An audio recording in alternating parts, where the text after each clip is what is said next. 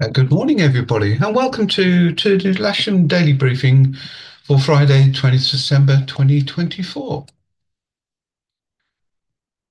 So the synoptic situation then, this is as of midnight last night. That high pressure is still over northern Europe, and it's keeping these low pressures at bay, leaving us in a fairly brisk east-northeasterly airflow.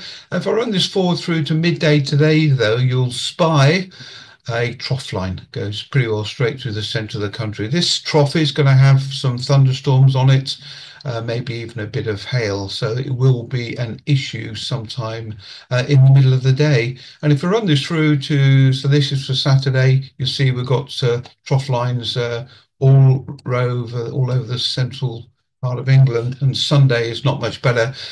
So I think we're going to go into a period of showery sort of weather over the next few days. A spot wind is indicating about 070 20 25 knots. And if I run the cloud radar, you can see that trough line I was referring to is now just over Kent, and that's going to be wheeling its way towards us as the morning goes through. Rain.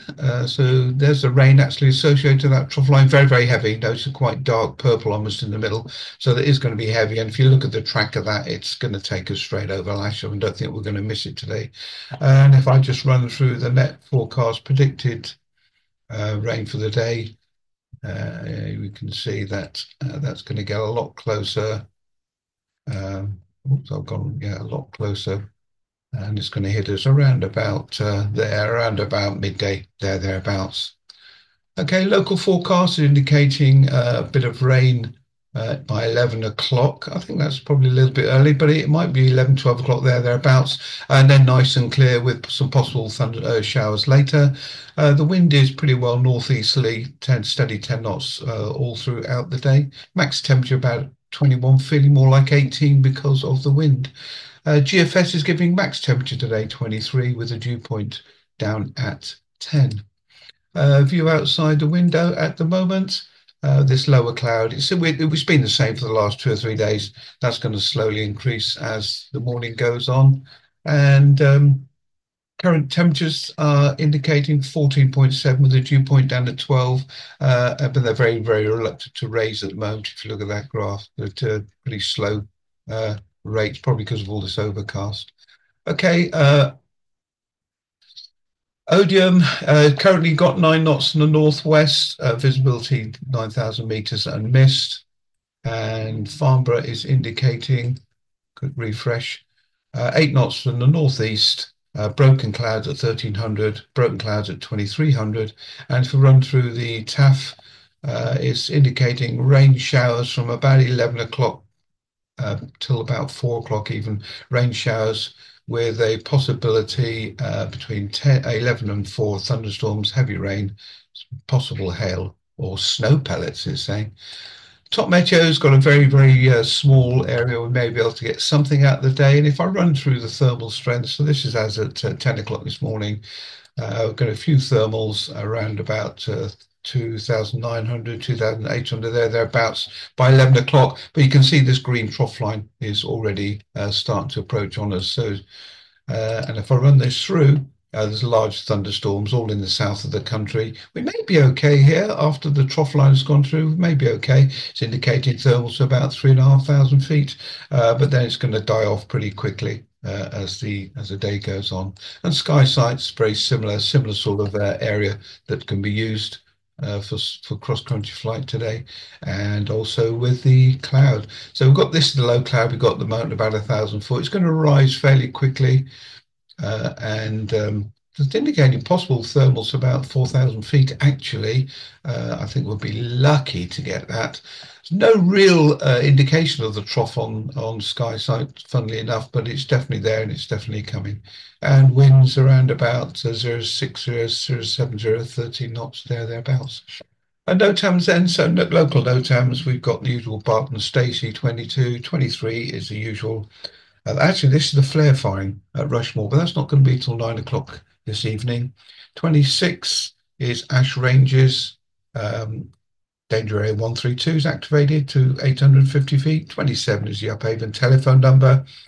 28 flares by parachute. That's in this evening again. That's going to be at 7 o'clock this evening. 29 is a route for UAVs only. And 37 and 38 unusual, Otmore and Western on the Green danger areas.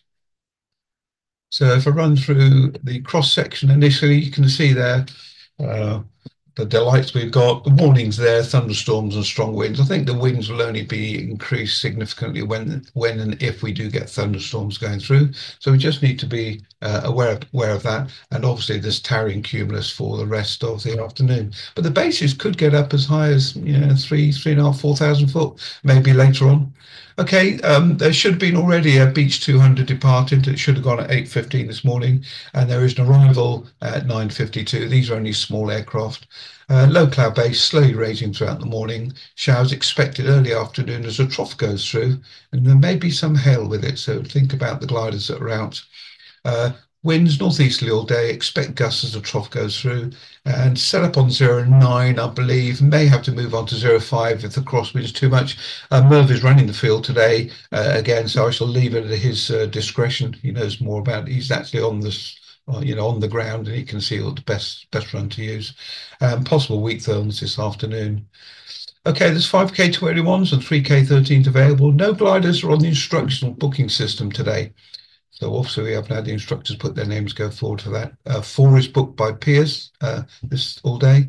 1K21 is with Mike Birch. 1K21 has been booked all day by Hermione. K13 or K21 on trial flights. I'm not quite sure which one, who's going to be doing the trial flights, and some have a preference for 13, some for a K21. Most single seats are available. Any remaining K21s or K13s available for the CAS lift is needed. And there's a view of the list. You see lots of blue lines basically indicates availability. Okay, and runway setup as normal. Launch points on grass south, aerotows on grass north, unless you need to go onto runway 05. And I think there was a little bit of operation there yesterday. 2XL were concerned about the proximity of gliders and their car park on the left-hand side, but I explained this is perfectly normal. And funnily enough, there's people in the cockpits and the gliders are relatively under control. Okay, I shall leave you all in the safe, capable hands of Merv. Thank you, Merv, for standing in yesterday and today. Unfortunately, I've got a second funeral today, 2 in a row, and Ron's got a little bit of leave due him. So I shall see you all tomorrow. Bye.